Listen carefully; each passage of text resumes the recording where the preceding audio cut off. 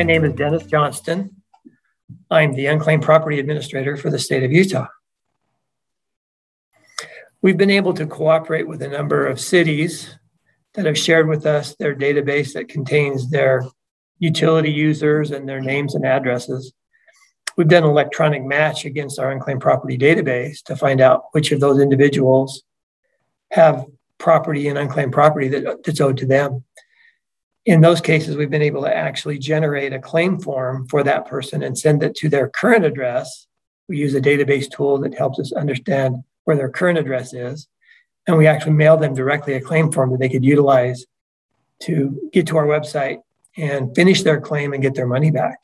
That's been quite successful, and raising awareness of the fact that sometimes people need to look every year because we get new items in each year. They should look each year to make sure that they still don't have some unclaimed property on hand in the state coffers that are available for them to claim.